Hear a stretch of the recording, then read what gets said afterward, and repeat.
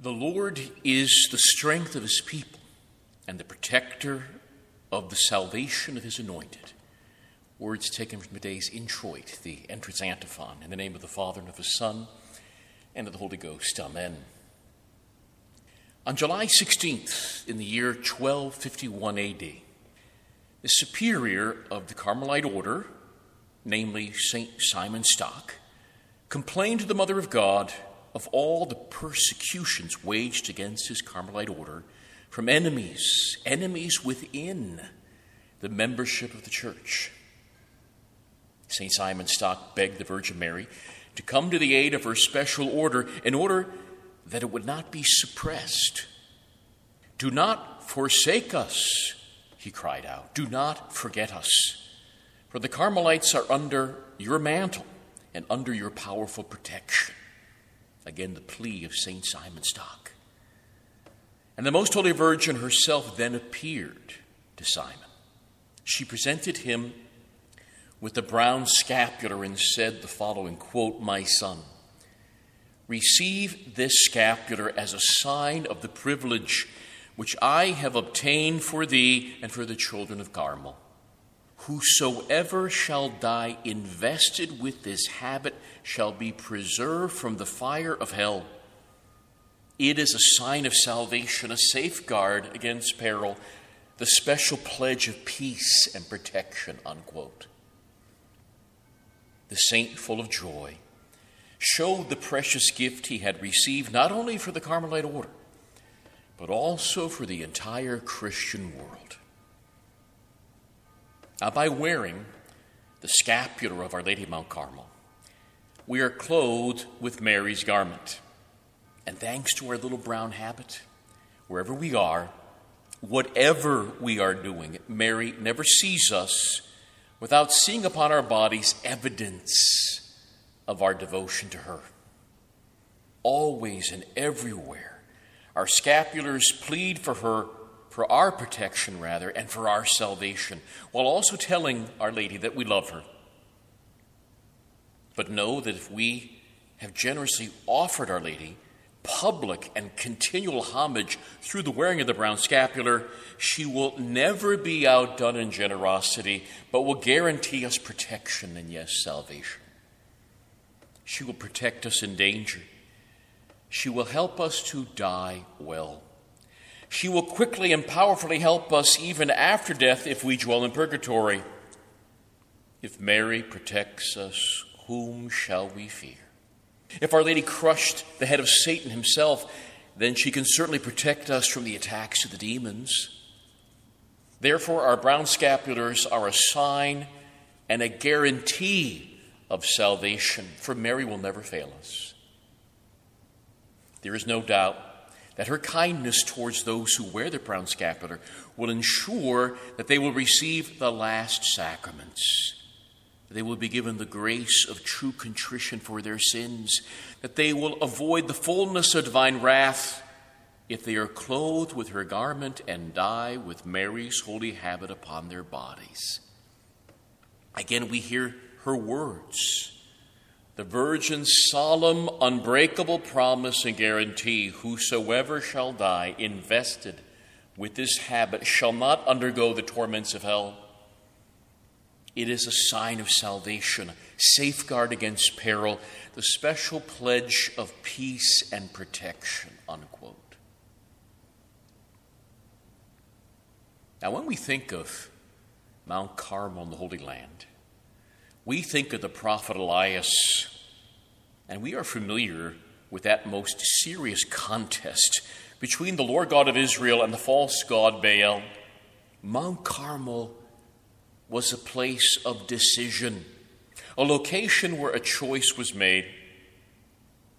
Now, in the Old Testament, the prophet Elias summoned all Israel to come to Mount Carmel to witness a contest between the true God, Yahweh, and the false god Baal, between the prophet of the Most High, Elias, and the 450 false prophets of a false god. And the people of God, Israel, would have to choose one or the other, Yahweh or Baal, the city of God or the city of man. Choose life or death, heaven or hell, but make a choice. Elias turned towards Israel and cried out, "How long will you straddle the issue? How long will you sit on the fence? If the Lord is God, follow him. If Baal, then follow him." But the people of Israel, the Bible tells us, did not answer Elias. They did not choose, not at that moment. And so Elias called for 2 young bulls to be cut up and placed upon 2 altars, one altar dedicated to Yahweh and another false altar to the false god Baal. And the contest was that the God who sent fire down from heaven to consume the offering, the bull, the God who caused his own whole burnt holocaust, he would be declared the one true God. And Israel answered, agreed. Well, the false prophets began. They offered their worthless prayers, and no one answered, for no one was listening. But with just one prayer from the lips of the prophet Elias, the Most High sent down fire and consumed the entire offering and the altar itself. And seeing this divine holocaust, the people fell prostrate and said, "The Lord is God, the Lord is God." That holy location known as Mount Carmel would remain a place of prayer, even mystical prayer, as holy men, after the example of their spiritual father Elias, lived, worked, and sang God's praises on those holy heights. These were those early hermits, those religious men, those men of Carmel who prefigured the full establishment of the Carmelite order. And due to their fidelity, their prayerfulness, these men of Carmel were open to the preaching and message of the coming Messiah as preached by St. John the Baptist, who came in the spirit of their founder, Elias. These same men of Mount Carmel were also baptized. They were baptized with the baptism of John. In addition, the town of Nazareth was near to Mount Carmel. It is said, in fact, that upon returning from their flight into Egypt, the Holy Family stayed in a cave on Mount Carmel and conversed with the spiritual sons of Elias for several days. And furthermore, it is said that during the time that Our Lady lived in Nazareth, she would delight in visiting the foot of the mountain to speak with the hermits and instruct them in the mysteries of the faith and the rule of perfection. And with this preparation, the spiritual sons of Elias were ready to join in the mission of spreading the message of the gospel and distributing the fruits of redemption. And on that day of Pentecost Sunday, these men of Mount Carmel were present. They were present when the apostles spoke in tongues and began to perform miracles in the name of our dearest Lord.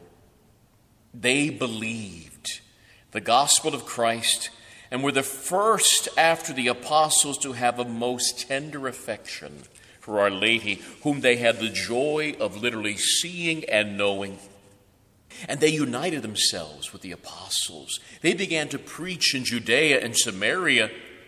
And yes, on Mount Carmel, these spiritual sons of Elias erected a small chapel in honor of the Blessed Virgin Mary.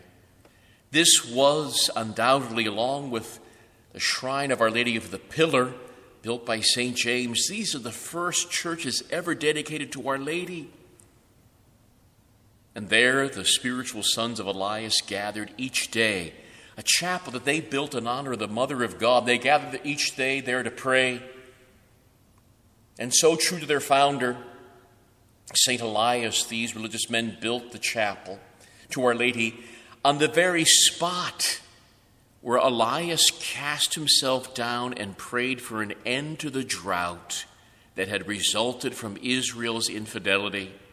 And from that spot on Mount Carmel, the Bible tells us, Elias and his servant saw a small cloud arise over the sea and brought down rain in abundance.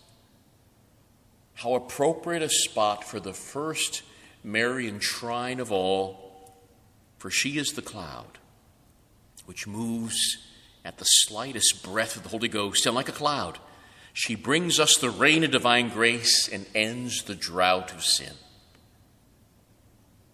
Now, these holy men came to this chapel of Our Lady every day. And in their sacred ceremonies, their prayers and praises, they honored the most blessed Virgin as the particular guardian of their congregation. She was their protector.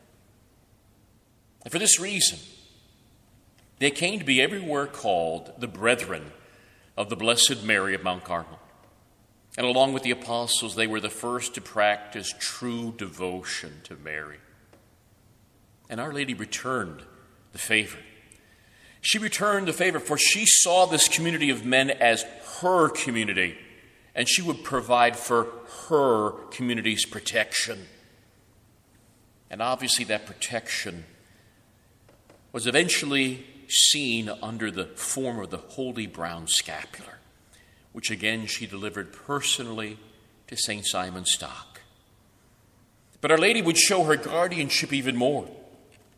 You see, the Carmelite order in the Middle Ages came under suspicion, as did a number of mendicant begging order of friars. In fact, the Carmelites faced outright suppression.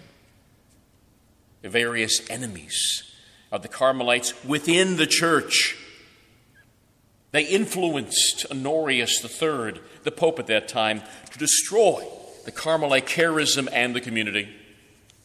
And to put an end to this most serious threat, the most gracious Virgin Mary, the protector of Carmel, appeared by night to Pope Honorius and commanded him, mind you, to show kindness to her order and to the men of her religious community. The Virgin stated the following. These are her words, quote, "My orders to you, Honorius," she's ordering the Pope, "my orders to you, Honorius, do not admit of contradiction or any delay." Don't contradict my orders, don't delay, Honorius. She continued, speaking to the Pope, quote, "So that you might have faith in my words, know that your judges, who are the enemies of my religious order, that are about to suppress it, they will feel the vengeance of God this very night, and they will die simultaneously, a sudden death," unquote. The Holy Virgin spoke these powerful and uncompromising words in a vision to Pope Honorius III in the year 1226 AD, ordering him to approve and protect the rule of the Carmelite order, that is, the order of Our Lady of Mount Carmel. The very next day, Honorius III learned of the deaths of the judges and enemies of the Carmelites, whom the Pope had chosen to judge in the case regarding the approval or the suppression of the Carmelite order. The Pope then called the Carmelite religious to appear before him, embraced them warmly, and proceeded to compose a papal document which confirmed their rule. The institution was definitively approved, and the sons of Mount Carmel gave thanks upon learning of this prodigy and the extraordinary protection of the Virgin Mary over their order. And the remembrance of this event was perpetuated by a feast instituted by the same pontiff at the request of St. Simon Stock, who was then Vicar General of the Carmelites in the entire West. This is part of the solemn feast day of Our Lady of Mount Carmel, recorded in the liturgical calendar as July 16th.